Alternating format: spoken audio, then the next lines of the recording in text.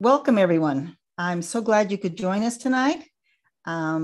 This is Jean Wilson. I'm a member of the Redbud Board of Directors and also co-chair of the plant sale. And I'm very happy to be able to introduce the program, tell a little bit about Redbud, and introduce our speakers tonight. Redbud was founded more than 30 years ago to serve Nevada and Placer counties. It's one of 36 chapters of the California Native Plant Society. Our mission is to explore and share the amazing diversity of our local native plants and plant communities, and to advocate to protect and preserve our rich botanical heritage, and to increase awareness of the importance of using native plants in landscaping, among other things. We do this by sponsoring events such as tonight's program on creating bird-friendly landscapes. We propagate dozens of native plant species at our recently created propagation center and nursery. Our twice-a-year native plant sales, such as our online sale coming up on October 1st, offer a wide variety of native plants for every garden. We also lead field trips and offer workshops on, such as ethnobotany, how to grow certain kinds of plants, and other topics. Our Conservation Advocacy Committee provides science-based public comment on a wide variety of environmental review documents and topics. Our chapter has researched and published two beautifully illustrated guides to the wildflowers, trees, and shrubs of Nevada and Placer counties, which together describe over 750 of our local species. We couldn't do this without all of our wonderful volunteers, and whatever your interests and talents, we would love to have you join us. If you are interested in finding out more about volunteer opportunities, please email nativeplanthelp@gmail.com, and I'll put that in the chat in a few minutes.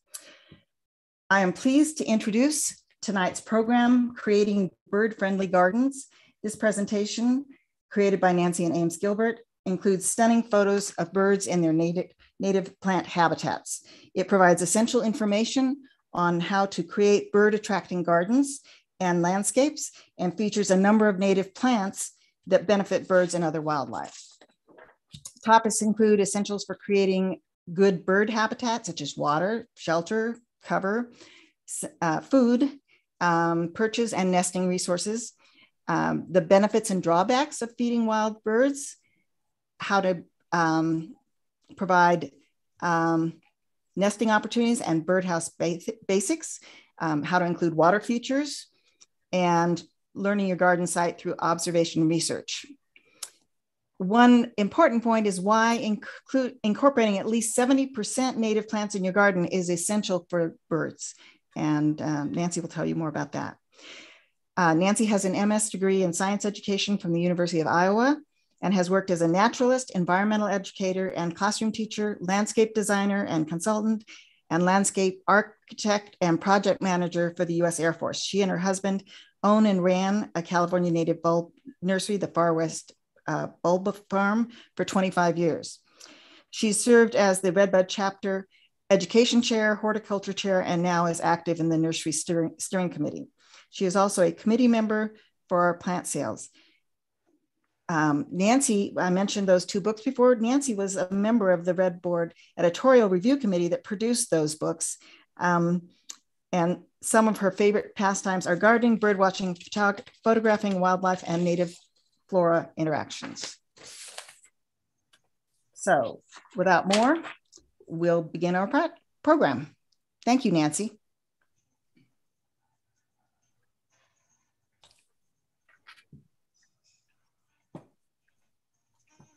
I'm just getting my screen set up so it works for me. Hold on a minute here. There we go. Yes, hello everyone. I'm glad to see we have quite a few people here. I just wanted to say this is an in-depth presentation, so if it goes a little beyond your tolerance level, it's you can always leave the meeting. I wanted to get in depth because I think there's a lot of basic information out there, but not specific information for our area. All the photographs you'll see are either mine or Ames's, plus some digital paintings he's done.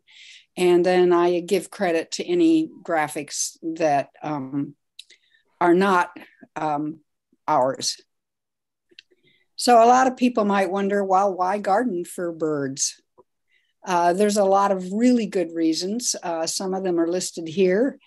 One reason I really like, other than the fact that I really help bird populations, which are in decline all over the world, to find habitat here in our area, is that I can see the birds and learn more about birds on my own property. And I can photograph birds. I don't have to drive anywhere. They're in my backyard, which means I have a reduced carbon footprint.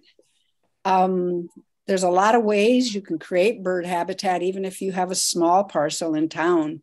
Many people buy homes that are almost all lawn with a few poodle plants at the front door. Well, you can convert some of your lawn into a pollinator habitat bird garden. You can, as you see, we really need people to do that, because what's happening is habitats are being fragmented all over the world by development. We need to bring birds into town, into our rural areas, and the interface, not just for their benefit, but for ours as well. They help control insects and other garden pests. They disperse seeds and berries. They pollinate many plants. They distribute nutrients when they defecate, and they provide in turn food for a variety of other animals.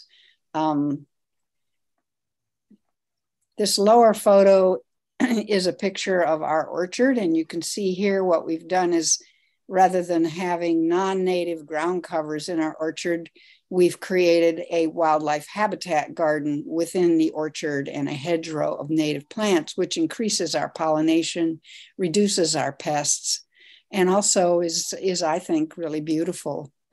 Other reasons for gardening is, as you can see in the photo above, if you have children or grandchildren, it gives you a very easy way to have your family involved in nature appreciation and bird appreciation. And as we can see in the lower photo, this is a typical subdivision here in Grass Valley. 2.1 million acres a year are converted to residential use, and basically that's lost habitat. So if 80% of our wildlife habitat is privately owned, we can make a big difference by what we do with our landscapes and our properties. And that's a really strong point I want to make. If you're feeling a little overwhelmed by things, this is something we can really do to make a positive influence. I like birds too, because to me, they bring my garden alive, as do other wildlife. It's not just eye candy. I learn about the birds this way, their feeding habits, flight displays. I learn about their mating and nesting and fledgling behaviors. Also, if you listen, you will learn about your whole habitat, because birds are sentinels. Robins in particular will get alarm calls, and you will suddenly be aware, oh, there's a predator in my neighborhood. I need to look. And I recommend these two books here to help make you more aware in your own property of how to really see and become more aware of birds. And also, I really like the California Wildlife Habitat Garden book by Nancy Bauer. It's really helpful for people that don't have a design background. And Bringing Nature Home by Douglas Tallamy is his first book, where he really shows us why we need to have 70% native plants in our landscapes if we want to see birds and help birds. I'll talk more about that later. Here are some general precautions if you're going to create a habitat garden and a bird garden or a pollinator garden. You're going to have to be aware that you're going to attract other wildlife, and some of it may not be as desirable as you wish, such as maybe raccoons and skunks. We've even had bears and bobcats here, gray foxes. The predatory hawks can come in, which some people find disturbing, but is part of nature. And I think it's all part of getting to know your habitat.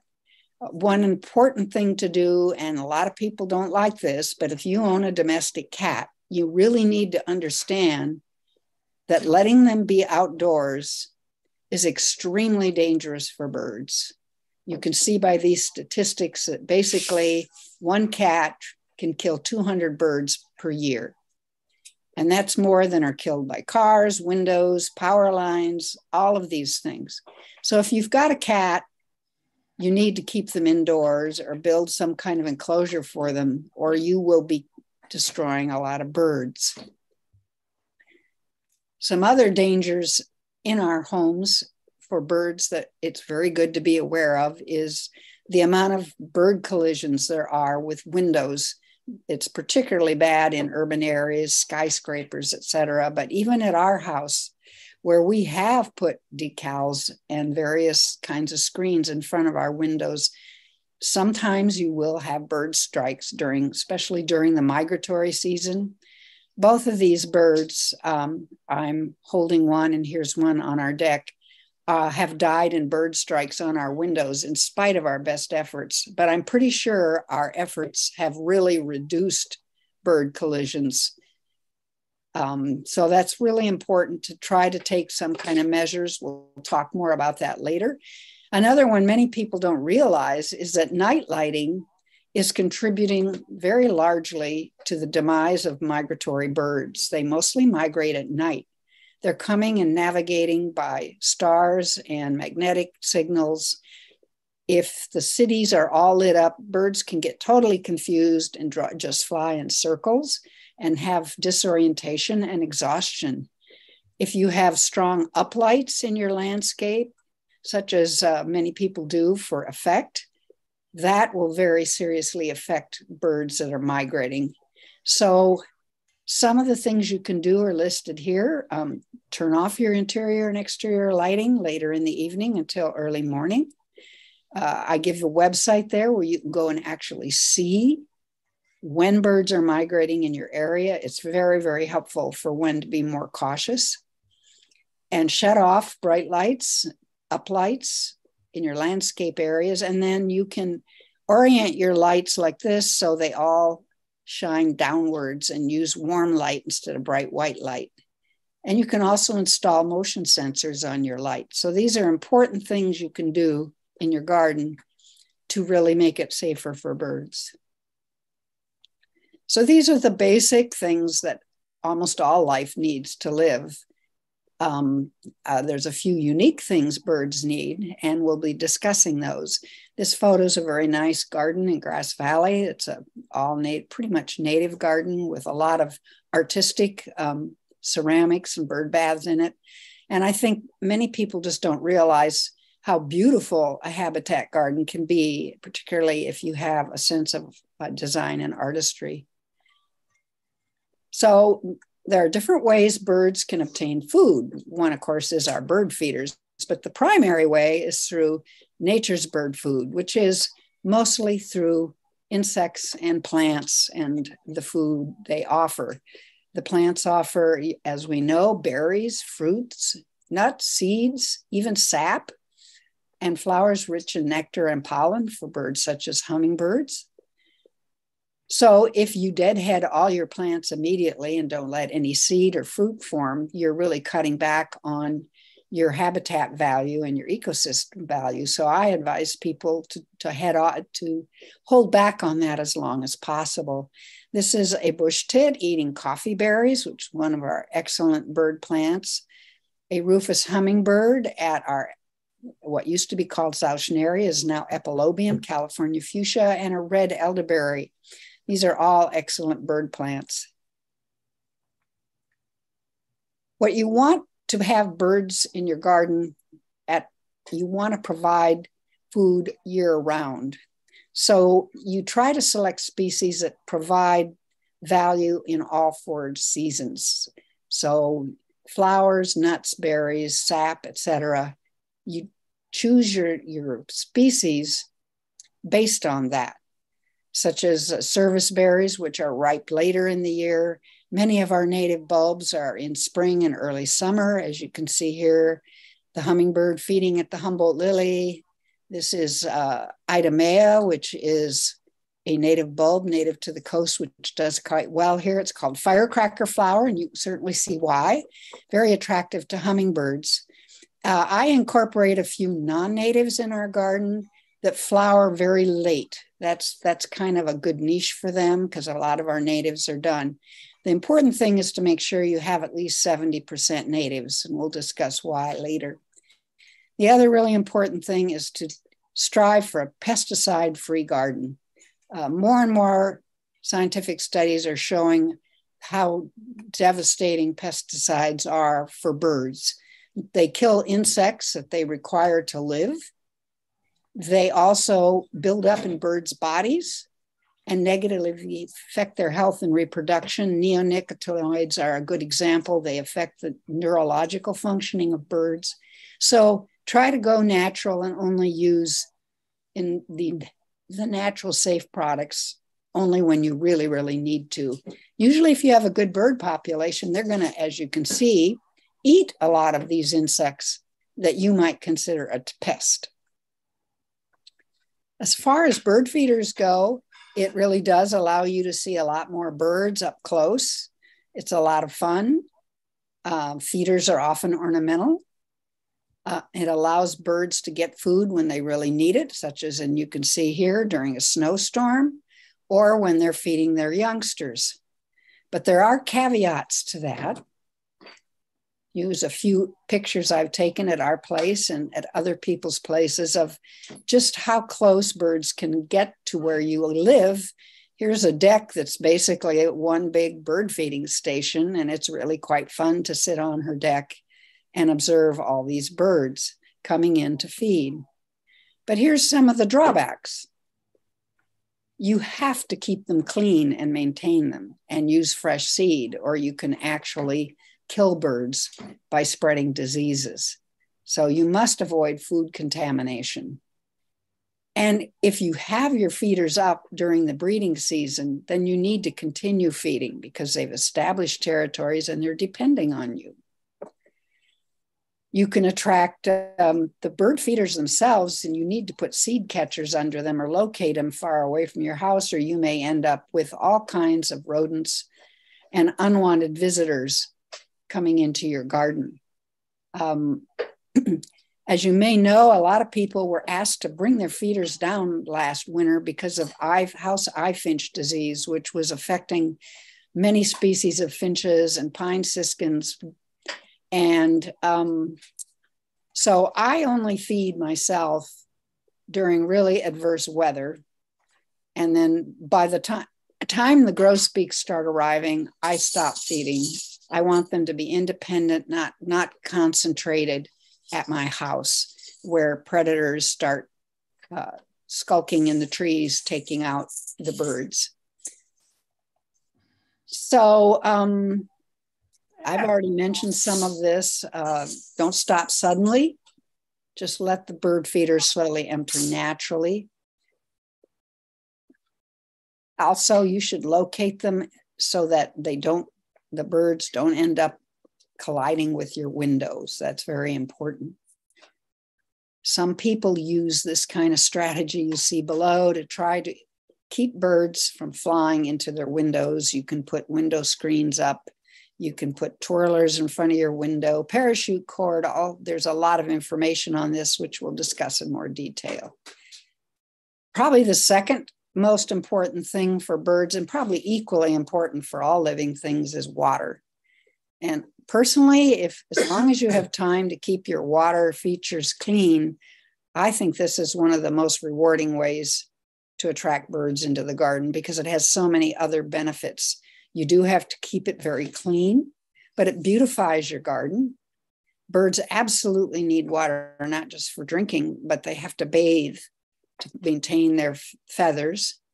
And basically, even if you don't have a bird bath, just having a few misters out in your landscape can attract small birds, which don't usually use bird baths, but prefer to fly through the mist and get in the wet leaves. This is a big pond at a friend's house with shallow areas. Most of us don't have that kind of, or wouldn't probably develop that. This is also a member's garden where he has a little waterfall, but he's built in very shallow areas like this. And while I was visiting, the juncos were taking baths in the shallows. So it's beautiful. The sound is beautiful. And it also provides all this habitat for the birds. So it's a very efficient and lovely way to attract birds and support them. Here's some examples of some of the guests you might get besides birds at your bird bath. Some not as welcome as others, but actually I've enjoyed watching all of these. This is a California sister butterfly that comes to our bird bath to drink. You'll see foxes, squirrels, and with our game camera, we've caught raccoons, bears, and others. So bird bath basics. A lot of bird baths sold out there actually aren't that great. They are either too deep or they're made of rough concrete, which is really hard to clean when algae starts to grow, and they crack when it freezes. So I like smooth ceramic or some kind of really tough plastic or natural stone, as you see below. Also, many commercial bird baths are just too deep. Most birds don't want to go into water that's more than about 2 inches deep, and small birds, a half an inch is about it. So gently sloping sides are really good, and you can add some gravel at the bottom for better footing. I've also discovered that shady location is much better for the birds and for you, because in the sun, the water really heats up and you get a lot more algae. So you can locate them at ground level, 2 or 3 feet above ground. They sell bird baths that can actually attach to the railing of your deck. All of them will work. So some of the things you want to do, these were taken, these pictures at my sister's house, who has a bird feeding station and bird bath areas. And so it's quite fun to visit and watch her birds. You want it fairly open directly around it so the birds can see a predator if it's coming in, such as a Cooper's hawk. So a little bit of ways, you want some cover that they can flee to. So some nice native evergreen shrubs where they can take cover is very important. And it's very nice to locate them so you have a good view, because that's part of the joy of having them. And remember to change them frequently and sanitize them. I use a little bleach now and then. And then it's quite nice if you can add a dripper or a mister to your bird feature, because just the sound of the water attracts birds. And they, as you can see here, the goldfinches basically line up on this bamboo spout to drink the drips that come off. They really like that. Here's just some photos so you can see what a great variety of birds a bird bath will attract. Sometimes birds you don't see very often because they're up in the canopy. There's grosbeaks, jays, chickadees, hermit thrushes, turkeys, bluebirds, band-tailed pigeons, which pretty much empty your bird bath when they're done, thrushes and finches, towhees. On the right, a nuthatch, acorn woodpeckers, robins. These are the lovely little yellow rump warblers and beautiful western tanager, which you rarely see, but if you have water, they will come down to drink. And this is kind of fun. This is where we have some sprinklers. The little birds like the bush tits and the wrens all come in when we're overhead watering with a fine mist, because they like to take a bath in the mist and fly through it, as do the hummingbirds. Also, some of the rare and shire birds you'll be able to see. Townsend's warblers, Nashville warblers, tanagers, Wilson's warbler, mourning doves. It's just really a great way to see what birds are actually in your area. The other thing birds really need is some kind of shelter and protective cover. In winter, particularly if we get snow, which we've been getting, these dense evergreen shrubs really provide birds with a place to get out of the snow and get a little sun and escape. And of course, many birds like quail and towhees, they really require protective cover. You won't have them in your garden unless you have some shrubs and grasses and places for them. So these are some of the birds that really enjoy having fairly dense vegetation. So I know we all are trying to balance between being fire safe and habitat. So I try to create closer to my home plant native plants that can take some occasional water, can be pruned back or naturally grow lower. Even the lower growing plants like this emerald carpet manzanita, both here and here, will attract. Oh, what is that doing? Will attract birds. The kinglet, which is here, really likes dense foliage. So if you have such a clean landscape, you've cleared out every manzanita, every shrub, the birds like this simply will not occur. Shane, do you know how to get rid of this squiggle I got in here? Or we'll just have to live with it. Yeah, I'm afraid I don't know. I have no idea what's going on. Let me get rid of the arrow. I don't know. Anyway, I'm sorry. It just appeared when I moved my pointer. The other thing you can do to provide habitat is you can create these brush piles, small ones, and away from your house and not under trees. And this provides great cover for birds like towhees and juncos. Rock outcrops provide great habitat, particularly for, in this case, a burrowing owl. And you can also install roosting birdhouses, which provide winter homes and shelter for birds like chickadees and titmice, which often nest colonial when it's cold to stay warm. Oh, that squiggle is so annoying. So birds need perches. So if you prune every dead branch and every snag for fire, that's going too far because birds need perches for a whole lot of reasons. They need them to survey their territory, to look for predators, to locate food, to defend their territories, to escape predators. And so I try to prune my shrubs, but leave some bare branches for them. This is a pygmy owl, which was using a branch on an oak to drop down and catch grasshoppers.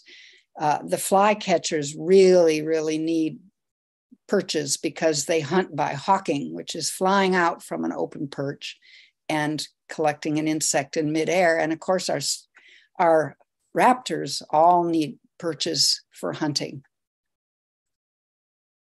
Here's some more pictures of birds that are basically using branches, fairly bare branches, in this case, to defend territory, to find prey. A flycatcher, a Pacific Coast flycatcher, which is watching for an insect flying by. More birds using perches that tend to hunt from their perches, kingbirds, chats, sparrows, and meadowlark. The other reason to have some pruning perches is so birds can preen in the sunshine. After they take a bath in your bird bath, they're going to want to preen their feathers. Birds must groom their feathers, and they spend a lot of time doing this because their life depends on it. They have an oil gland located here. They use that with their beak to lubricate and oil all their feathers.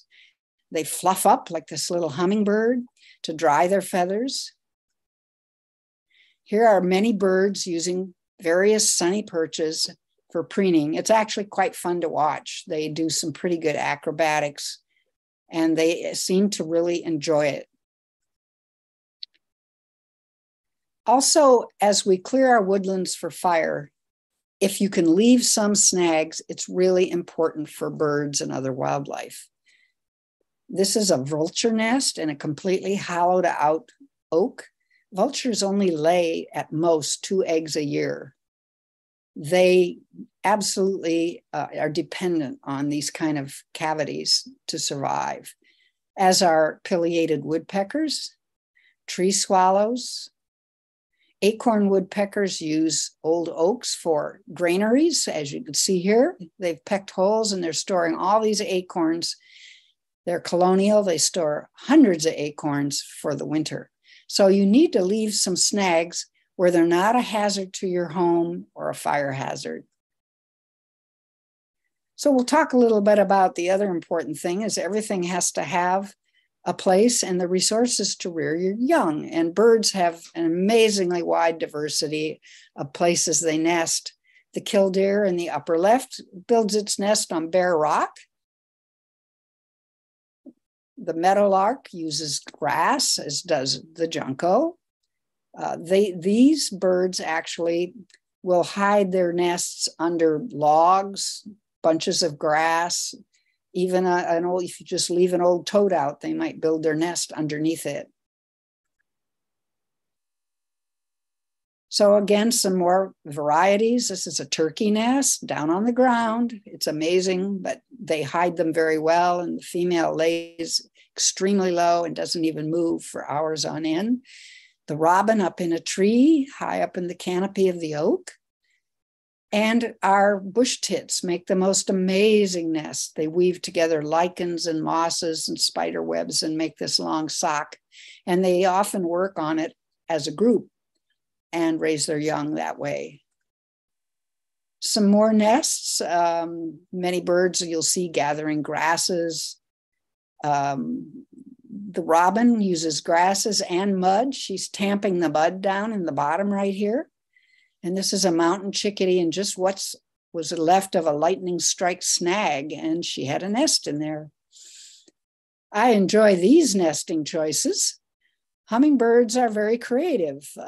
These are nesting on a decorative bell in a carport, and this hummingbird built her nest on top of our electric outlet for our Christmas tree lights, which being fairly lazy, we didn't take down. So for her, it was habitat.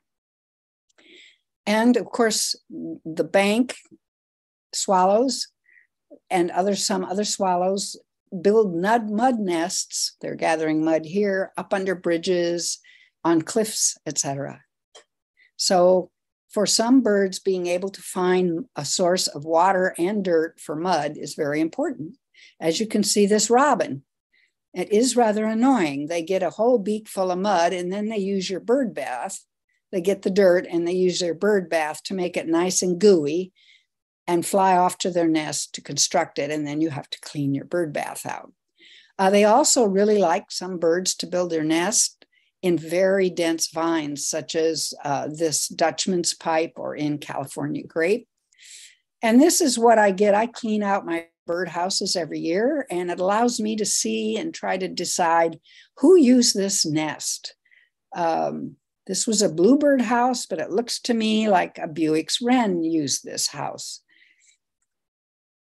These are just some pictures of birdhouses we've put up on our property, and this is one that a friend puts up for barn owls. It's important if you put up birdhouses to realize that other animals are well aware of what they are.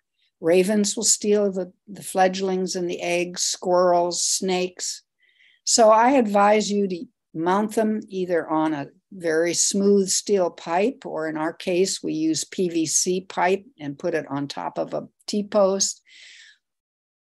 Or you can buy special predator guards here. I also use these kind of predator guards, and we put the metal protectors on because unfortunately woodpeckers will often decide to enlarge the hole, which really is very destructive to your birdhouse. These are just a few more pictures of interesting nests This hummingbird, I only knew this nest was here because I saw her fly into it. It is so beautifully camouflaged up in a live oak. This was at Gray Lodge in the middle of the winter. We found these owl nests up in the cottonwoods. Also at Gray Lodge, oriole nest up in the mistletoe. Chickadees will nest in houses, and also they will use hollows in snags. So if you start, most people want to just jump right in and buy their plants and start. But I advise people to start slower and be sure and do some observation and research of your property first if you're not really familiar with it. Get to know what's in your landscaping already, what kind of birds and plants and other wildlife, what kind of soil you have, what kind of communities. Observe all of that very carefully. And then you can visit parks, gardens, nature centers, such as the Placer Nature Center here or the Davis Arboretum, to get a picture of some of the ways you can create habitat in your garden. Also, we have local resources. We have our Nevada County Natural Resources Conservation District office, which has great information on habitat gardening and wildlife. You can buy some binoculars, get your camera out, and really get to know which species of birds are on your property, what time of year, and which are seasonal migrants. We've used camera traps on our property. It's a lot of fun if you want to find out more, because a lot of the times we don't see who's really on our property, particularly at night. And a camera trap can really be eye-opening. So these are some of the pictures we found using camera traps and various other photography, what's on our property. So I have dozens and dozens of these, but here's a great horned owl coming to a bird bath, a bobcat. Look at all these deer, coyotes, foxes, possums, lots of possums and raccoons. So what we try to do when we're designing and laying out our bird gardens to attract a lot of birds is to mimic nature. So where the most biodiversity is in nature is at what are called edges. This is where two or more habitats converge and meet. So you get very different types of vegetation meeting up. This is a lovely meadow at a CNPS member's home, right up against open oak woodland, a very fast transition. And right in this transition zone are a lot of birds, because the turkeys and many other species are moving between these habitats. And you get these different layers and types of vegetation. Another really rich zone are riparian corridors through creeks, rivers, places like that, where you have a definite habitat here, and then uphill from it, a very different habitat. So you can create this similar kind of situation in your garden by mimicking these edges. Here's some examples of how you can create edge in your garden. You do it with structural changes and vertical, horizontal layering and diversity.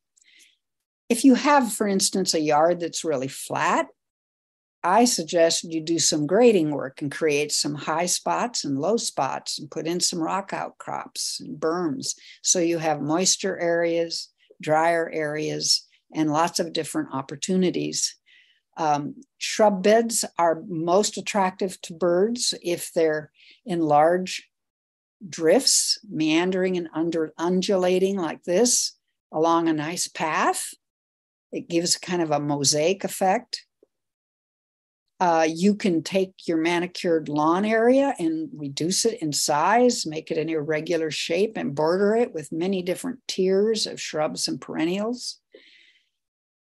And you can create also, if you've got trees, sunnier and shadier gardens. And if you have downspouts, you can create a rain garden, such as this, where you can have wetland plants and have plants that attract some very interesting wildlife.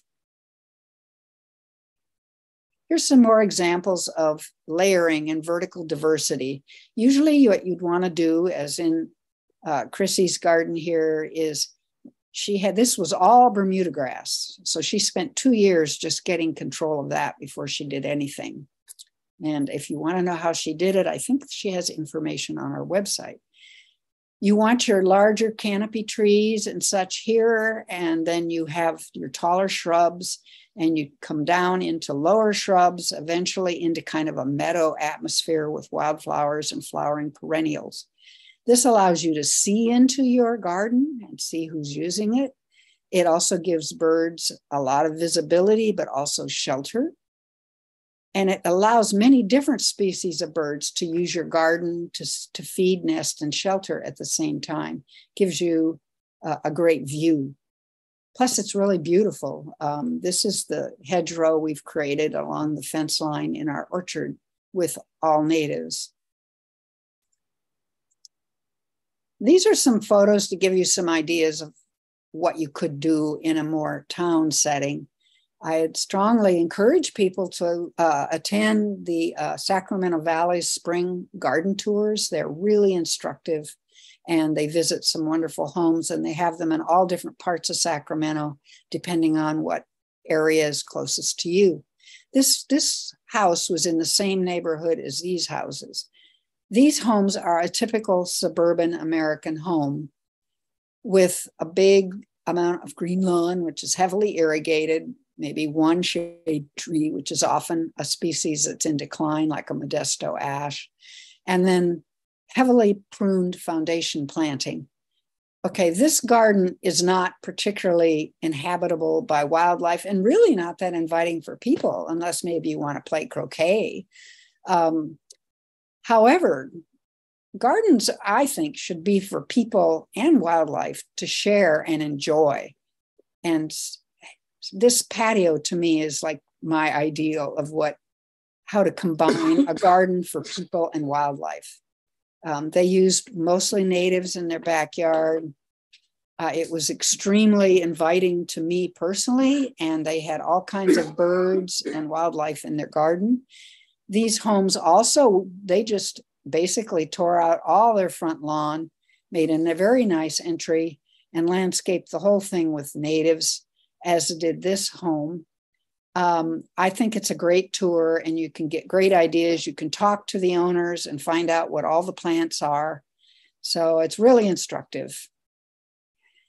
One thing that kind of bothers people is that habitat gardens and bird gardens and pollinator gardens look a little unruly and untidy. And in some big housing developments, such as is going on in Roseville, everybody wants their yard to be eye candy, but they have not figured out yet that gardens can also be home to wildlife. So you're going to maybe have to educate your neighbors as you move along and try to make your garden both beautiful and wildlife friendly and people friendly. These are some examples of habitat gardens.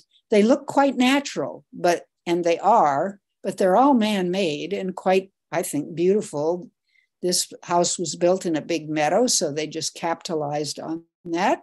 Mow parts of it, have lots of wildflowers and native plants on the edge. This is a garden at our house, which doesn't really look like a garden, except there's a pot here. I've got all kinds of native shrubs I've planted, and it's partially irrigated, so it's fire safe. And this could just as easily be a picture I took in the Sierra Nevadas, but it's not. It's a photo I took right here in my own garden. And as you can see, there's a carpenter bee here, and it attracts all kinds of hummingbirds and wildlife. And I personally think it's beautiful and really enjoy it. So if you're going to design your own garden, which a lot of people are do-it-yourselfers, there's some things you should learn about the landscape design process. Most people just jump in and buy their plants first, but ideally you wouldn't do that. You would first educate yourself. You could take courses or workshops. You can study books, websites. A CNPS state and local website chapters have lots of interesting and helpful information, not just on plants, but designing your garden. habitat gardening. There's YouTube videos. You can visit gardens and see how they've done it. So during those hot summer months when you really shouldn't be planting much, you can educate yourself. You can hire a professional if you wish, and that's a very good way to go, but it also is not affordable by some people. My husband's very good in Adobe Acrobat, so he did this site plan first of our house. So we actually knew what was here and what was where, and where the water flowed, and what the topography is. But you could just do this with a sketch. Here's an example. We taught a class called Sierra Smart Gardening for our chapter many years ago and helped people learn how to do this. Underneath is your basic site plan, which you may have gotten through the county maps. You may have measured your own yard and created it, and then you use layers of trace paper to start the design process. So it's a little bit like having AutoCAD, only it's a paper process. You have layers. First, you lay out your paths, your walkways, if you want a pond, where your downspouts are, where your parking is. And then you later come in and put in where your plantings are. And you might end up, it may not be quite this beautiful, but you could end up with something sort of like this. This is called a concept plan. It doesn't name every single type of plant, but it shows you and keeps you on track for your general wishes for your property, what you're trying to accomplish, because form follows function, not the other way around. This is just a picture of me putting in a pond at our house many years ago. We're do-it-yourselfers, and it's a lot of fun, but it's hard work. So here we go with the 70% native plants. Why do you want 70% native California trees, shrubs, and perennials in your garden? Why do you not want to just have the typical Home Depot exotic plants? There's a really good reason for that. Doug Tallamy, who's an entomologist, has done a lot of research, and he and his students have discovered that basically almost all of the birds we are familiar with feed their young almost exclusively insects, and caterpillars are their favorite food because they're soft and juicy. So if you do not provide the caterpillars they need to feed their young, chickadees being a good example, they simply won't nest and won't be on your property. So basically, native plants are what our insects have evolved with, so that all the insects feed on our native plants far more than they do on exotic plants. And some species in particular, which we'll talk about later, provide a huge amount of insect life. So if you want birds to nest and flourish on your property, you need to have native plants for the songbirds. The other advantage is native plants are basically drought tolerant, heat tolerant. They live here, they don't need fertilizer. And you can even mix them in your orchards, your gardens. Like this is a beautiful garden. They kept some of their native manzanitas, pruned them up so they were fire safe, planted wildflowers, and created this beautiful native garden, which also was full of bees, butterflies, and birds. The important thing is with going natives is you avoid introducing really horrible invasive exotics into your landscape. We have 6,500 native species, and the numbers are growing. We are a biodiversity hotspot. There are native plants for every garden and every type of ecosystem and land. So you really have a huge, amazing choice of plants. And yet we already have over 1,800 non-native plants in the wild, and 200 are invasive and quite a few have naturalized. I'm sure we're all familiar with the horrible Scotch, French, and Spanish broom, English ivy, vinca. Those were all introduced by the nursery trade. So at least if you go native, you're not going to be creating a little shop of horrors in your garden. So I'm going to just quickly go through now there's so many native plants that are useful for bird gardens. I can't possibly go through them all, but we'll cover some of the really what I call all-stars. They are multitaskers.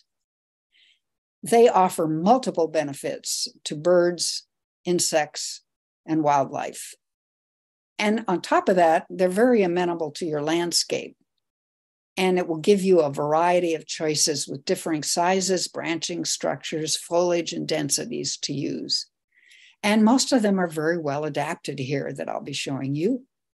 So you will achieve your goal of maximizing the abundance of flowers and seeds and insects and protective cover throughout all 4 seasons. So you'll be trying to kind of mirror our natural ecosystem, but in a more controlled way and a safer way for your property. These are the symbols I use with the slides for plants. They're kind of self-explanatory, having to do with the drought tolerance level and water uses of the plant, the amount of sun they like, how cold hardy they are, as you can see here, whether they're really beneficial for insects, particularly bees and pollinating insects, noting neonicotinoid pesticides are killing bees. So if you do shop for plants, I'd say ask the nursery, are your plants neonicotide free or not? We need to encourage our nurseries to carry stock that is not. Because if you buy a plant in a nursery that's supposed to feed pollinators and has neonics in them, they last up to a year in the plant and will kill the very bees you're trying to attract and feed. This is plants that attract hummingbirds, birds, butterflies, and moths. Plants that are pretty deer resistant. It's really not possible to have most plants. There's a few that are 100%. And then the flammability thing is still a work in progress. I put it in there for plants that have a lot of resins in them that can be flashy, but a lot of plants have a bad reputation and they're actually not that bad in your fire landscape if they're located 30 feet from your house and kept pruned. Some people just go crazy. They bring in a masticator and just decimate the landscape. That is not wildlife friendly. So probably the most, I would call it a keystone species. A keystone's like a keystone in building a gate or wall. That stone holds it all together. Keystone species, whether they're plants or animals, are so important to the ecosystem that if you remove them, it's going to change the entire ecosystem and affect and cascade throughout. In our area, oaks are probably the keystone species for birds and other wildlife. As you can see, you have many choices, and most of us have oaks on our property already, or if you don't, you can buy them and plant them. They are a huge source of food. They're a huge source of shelter, and they're very attractive to moths and butterflies who lay their eggs on them. And those caterpillars provide that necessary food for nestlings. They also, as you can see, this little bush tit turning leaves over with his foot looking for very small insects. And of course, the acorns feed a huge number of wildlife species. And there's an oak for almost every habitat and soil type. Here's just some photos to give you an idea of just pictures I've taken, and one a friend of mine took of a bear trying to harvest acorns literally out on a limb, risking life and limb to get acorns. The California sister, this is the larval host plant for it, so it lays its eggs on the oak trees. Many moth species lay their eggs on oaks, and the caterpillars feed the birds. Sapsuckers are fond of young oaks. They get their sap there. And of course, squirrels are master harvesters of acorns. And many, many bird species use oaks for multiple purposes. So treasure your oak trees. So the entire aster family, I couldn't list them all, it would just be far too many, are useful not just to birds, but look at all the other uses they have. The aster family is extremely important to pollinators, but in addition, many birds utilize the seeds. As you can see, this goldfinch eating the seeds of woolly sunflower. They will also eat the seeds of things like goldenrod, which are very nice because they bloom late in the year. They're the host plant to many caterpillars, which the birds like. So I really encourage people to use native aster family, sunflowers, daisies, mule ears, balsam roots, yarrows, mattias, gumweed. They're all extremely useful in the landscape. For moister areas, I really, really like columbines because, first of all, they're extremely beautiful. They're very frost hardy. They're very easy to grow. They will seed around and expand themselves. And you attract bumblebees, native bees, and as you can see, hummingbirds. They do need some water, but they're tap-rooted, so they can become somewhat drought tolerant, and they'll just go dormant if it's too hot or too dry. And then in the final analysis, the seeds, they make a lot of seeds, are relished by the birds. Now, this is one I had never had before, but they showed up and I've spread the seed, and it's a biennial, which means it only lives 2 years. But if you're into hummingbirds, I really recommend it. It's our native cobwebby thistle. And it's not nearly as weedy and doesn't spread everywhere like the invasive non-native thistles. And when it's in bloom, it's quite beautiful. And then it dies back, but it has set seed and will start new plants for the following year. And as you can see, this is probably the favorite plant of the hummingbirds this year on my property. Then later, the goldfinches and other birds would collect the fluff from the seeds for their nests. So I consider it a really, I don't know that you would want to plant it in Sun City. The neighbors might think it's too weedy, but certainly for those of us that live on bigger properties, it's a wonderful addition to the bird garden. Of course, our California fuchsias, epilobium. There are many cultivars and forms of this, and we'll have a lot of them at our plant sale. This is probably overall the premier hummingbird plant that we can put in our gardens. And it's so beautiful. Most people, when they see it in a garden, want to know what it is right away. And there's so many different cultivars. Some are quite flat, some are quite tall, some are more drought tolerant than others. They do best with a little bit of water. So it's very good in that area close up to your home where you're doing some watering, and allows you to get a really close up view of the hummingbirds. I actually took all these pictures from my dining room window because we have it right outside our window. This is one that is really, the hummingbirds love it, as do the bees, but it needs quite a lot of water. So if you have a riparian area at your home, or you're creating a rain garden, or you have a seep, or right next to your lawn, this is a good choice for birds because it is just loaded with hummingbirds all summer. And it's designed for hummingbirds. Look at this flower with the long tube. Here's the reproductive part sticking out so that when the hummingbird comes in, it touches the top of their head, deposits pollen on their head, and when they visit the next flower, they pollinate it. So it is a designer, hummingbird designer plant.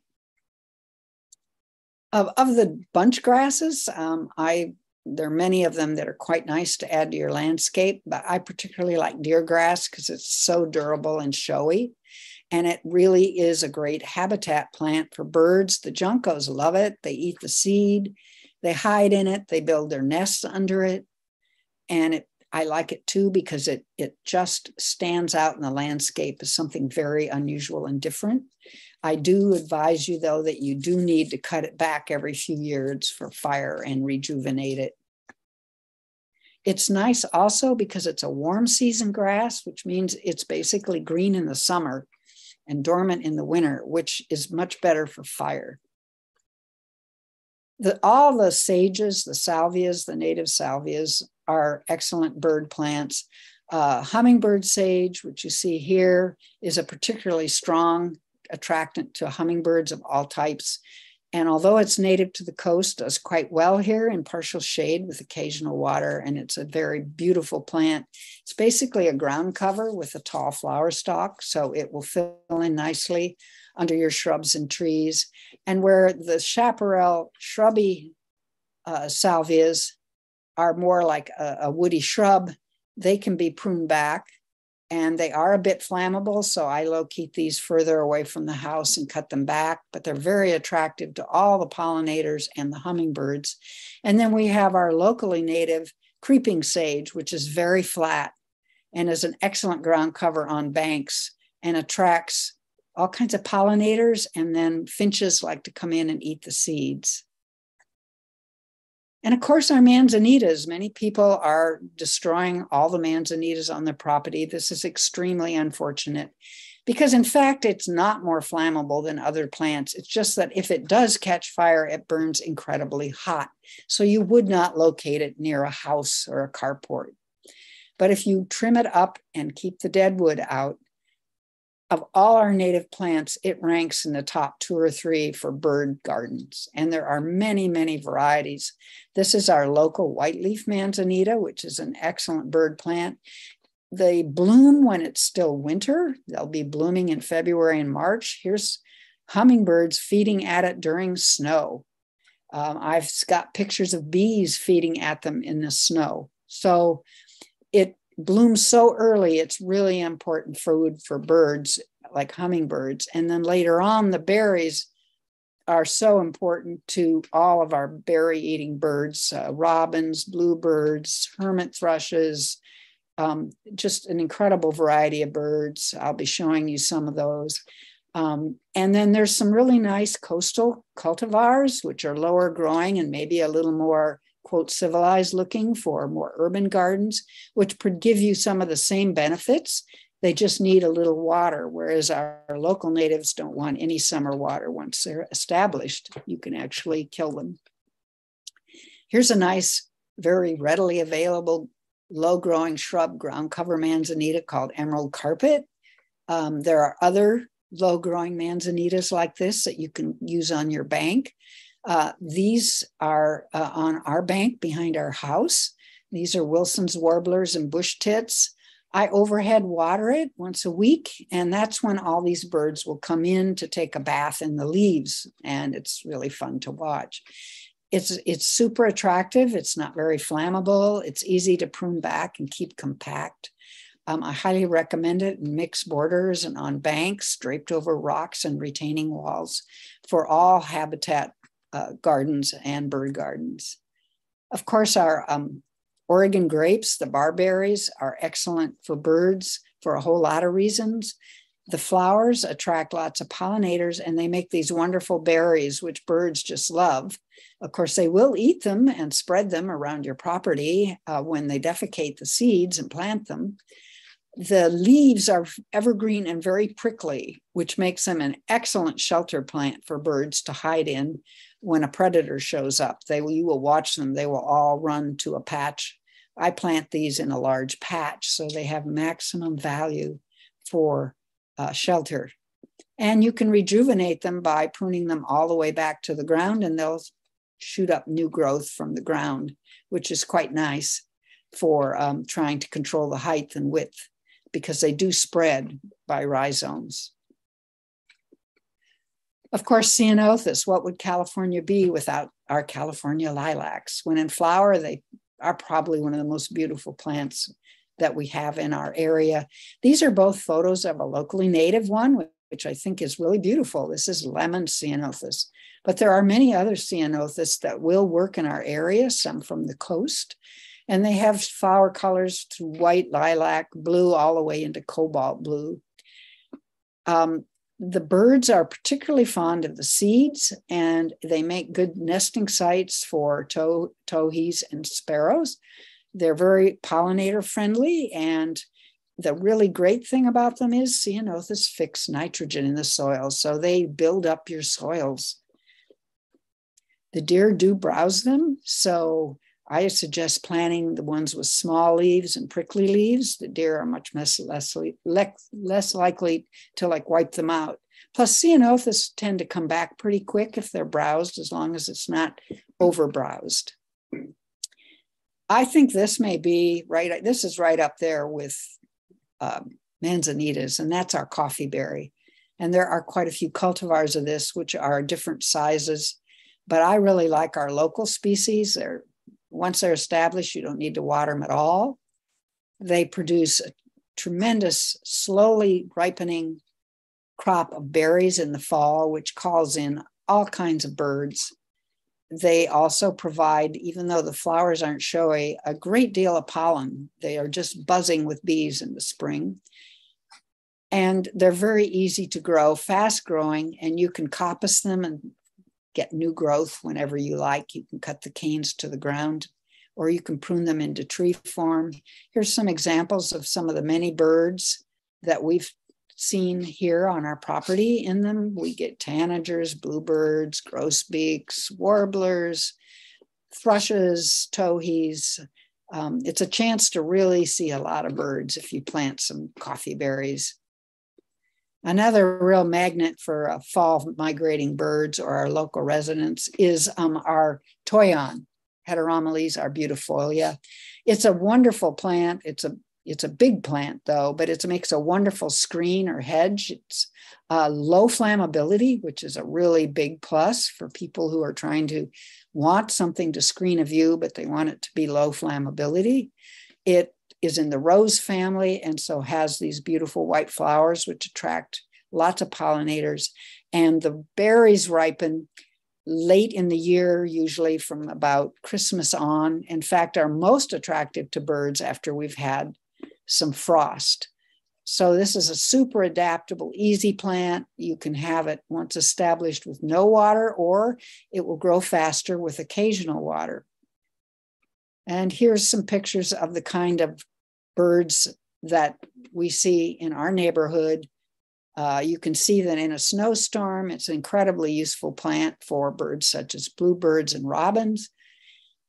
It's also often the cedar waxwings will be in the flocks with the bluebirds. And as you can see here, it's actually just a really, I think, very attractive shrub, especially with the berries. We will be having these at our plant sale for those of you who might be interested. And then the ribes, which are basically the flowering currants and gooseberries. We have our locally native species, the Sierra gooseberry. The gooseberries have thorns, which make them really good shelter for birds, but not real great around the front door. But they are very popular with birds and pollinators, the berries. We have our red coastal Ribes sanguineum, which attracts hummingbirds as well as pollinators. And then they all make these nice blueberries, which usually the robins pick off later in the year. There are many cultivars of this. It's very adaptable. I think they do a lot better with occasional summer water. If you don't give them summer water, they will survive, but they will drop most of their leaves. And this is a really big shrub, but it's an incredible bird plant, and that is our blue elderberry. It's deciduous and it does need some water, but it is offers all of the bird requirements that we're looking for. It's shelter, food, nesting sites, cover, and it also allows you to make elderberry jam and elderberry wine. So if you've got a spot for elderberries, you've got a lot of space and you've got some moist areas or you can irrigate it, it's a wonderful plant to include in all bird gardens. And there are many, many more. There's just not time to cover them all, but there's a lot of information on Calscape about the kind of pollinators and birds that these plants do support. So with that in mind, I just want to remind people that of our native plant sale. It's coming up real soon this fall. It's an online plant sale again this year. It starts on October 1st. You can see here that we have a special time from 8 a.m. to 1 p.m. for members only. And the members will receive an access code. Then the general public can shop from 1 p.m. to 8 p.m. and they don't need a code. Our theme this year is native plants are for the birds, which fits in with the slideshow. And all the details about how to do the online shopping, signing up for picking up your plants at the nursery is on our website here. If you go to the website and go to the plant sale page, it has been fully documented with how to purchase plants and some sage advice if you've got a long, long list of how to get your top priority plants. It also has links to Calscape so you can learn about the plants ahead of time and have your list ready. So that's all from me. I hope this show helped you get some good ideas and helps you plan your garden and helps you feel like you can make a difference by developing a habitat bird garden at your home. So it's time for questions. If anybody has any, I'll turn it over to Shane, and I will turn it over to Jean. Yes, hi. This is Jean again, and we did get some questions during your presentation that I have here, and I'm going to go ahead and read them in order. And the first one was, do you have an opinion on heated bird baths in the winter? Yeah, I mean, I think they work fine. I don't have one, so I can't speak from experience. It's really important for people that are further north, like in Zone 6. I just go out because my bird baths are either plastic, which is pretty easy to deal with, or ceramic, and I can just tap the ice and push it out. But I think particularly on a deck or something where electricity is readily available, it might be a really good idea. Okay, great. Thank you. And then there was a question about butterfly bush. What is your opinion of butterfly bush? I know they are invasive, but my house backs onto an old growth forest. This is in Seattle, and birds love to hide in them. Mine are the size of small trees. I'm debating whether to take them out. Any thoughts on that?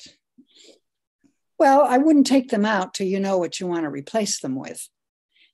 They are providing some habitat, but they have a very definite downside. They're also not real long-lived, but I do have some non-native plants here, but they're not invasive, and that's the key. Like I find some plants are invasive other places, but not here. You really need to visit the invasive plant website and learn what plants are invasive to your area.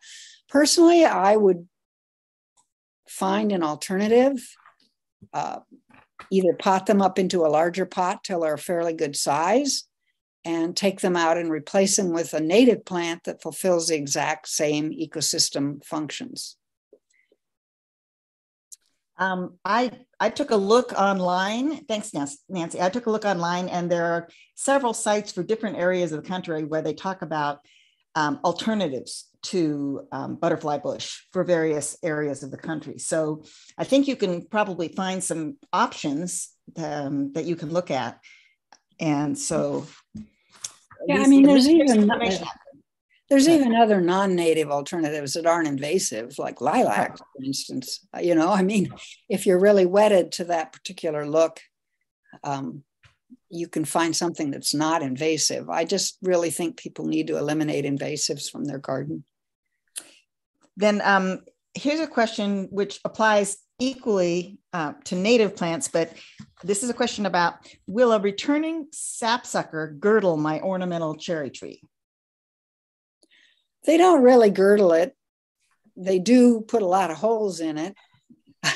I have rows and rows of holes in my apple trees, and I did put some arbor guards on it for the lower part, but you will never completely stop it, and they won't kill your tree. They may weaken it slightly, but it's very fun to watch what happens after the sapsucker leaves, because other birds come in and drink the sap, hummingbirds, kinglets. So it's actually providing food to a variety of birds. So I suggest you put some protection on the lower part of the tree, but not worry too much about it further up. And I don't know, maybe in someone who's more familiar with orchards, there might be, if you had a huge sapsucker population, be a problem, but I've never seen it really hurt my trees. Okay, thank you. Here's a question. What are some plants off the top of your head that attract the kinds of insects that birds like in addition to oaks? Oh, well, I really suggest cowscape, because I can't ever remember all the larval host plants that, like you pick a plant like coffeeberry and it will attract 10 or 20 different moth species. So that's an example of a shrub that attracts a lot of birds for the caterpillars and insects.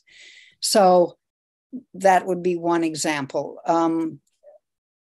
Any of our native shrubs are going to have larval.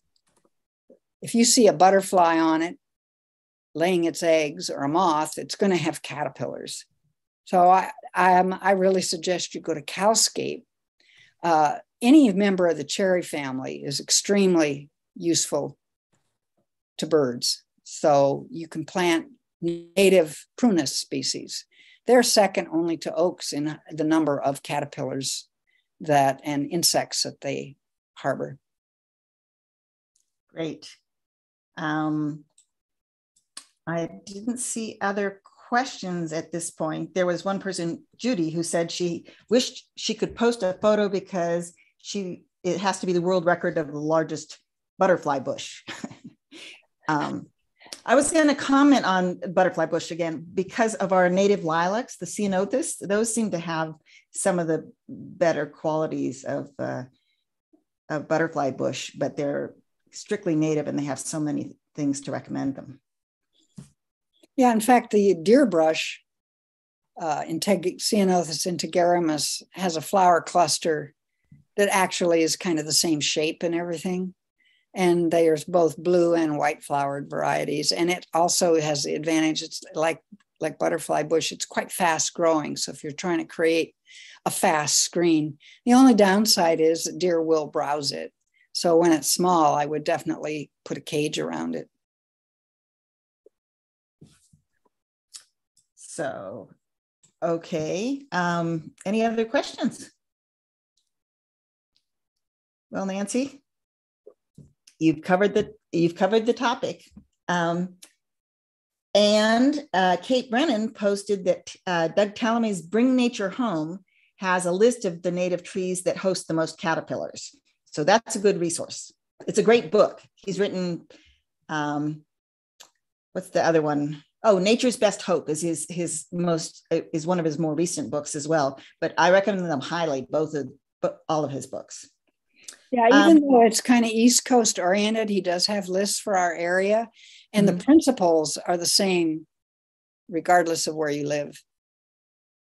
So he converted a 10-acre grassy suburban house into a bird habitat garden, and he talks about that in his books of what happened, how it transformed. Okay, thank you. So I've gotten a couple of questions about whether the PowerPoint file will be available for download, and people can see it on YouTube. It's just such a huge file. We're not 200 megabytes or something. Yeah. I think not, but we haven't done that before. Let's put it that way, because it is such a huge file, and we have a limited space on our website. That would take basically,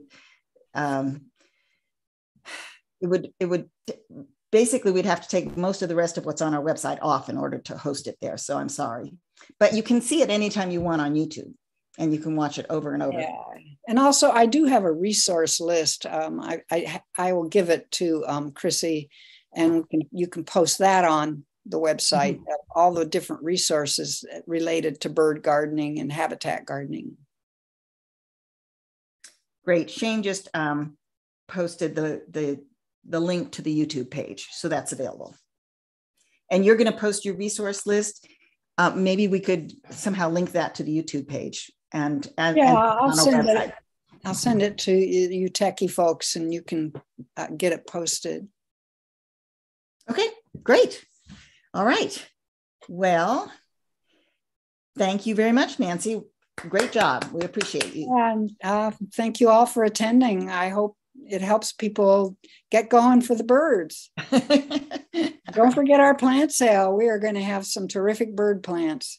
Most of the ones you mentioned will be there. So thanks.